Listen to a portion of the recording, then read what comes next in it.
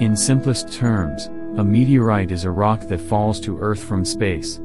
Meteorites are rocks, but they are not like Earth rocks. Most are far older, and they provide some of the only samples we have of other worlds, other planets, asteroids and possibly comets, in our solar system. Some meteorites even contain tiny particles that formed around other stars that existed before our Sun.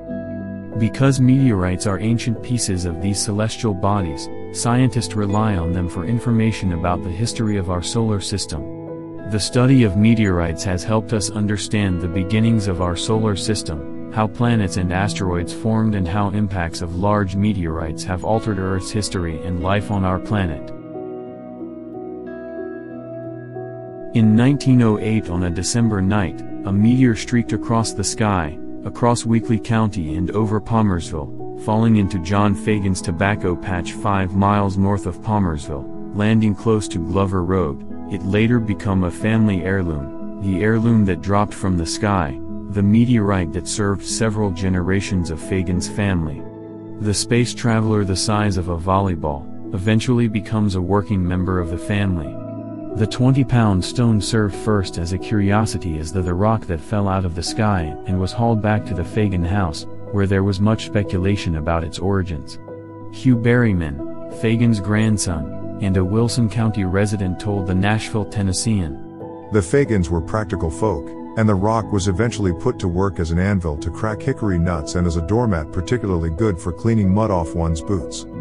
The stone graduated to become a driveway ornament and retired as a doorstop before being inherited several years ago. Following a hunch, we had the rock tested. The report came back positive. The 20-pound stone was not of this world, much less of Weakley County. It was, as we had suspected and hoped, a meteorite.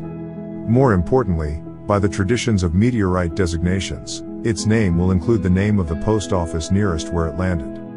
I'm excited that Palmersville will be on the meteorite list forever." And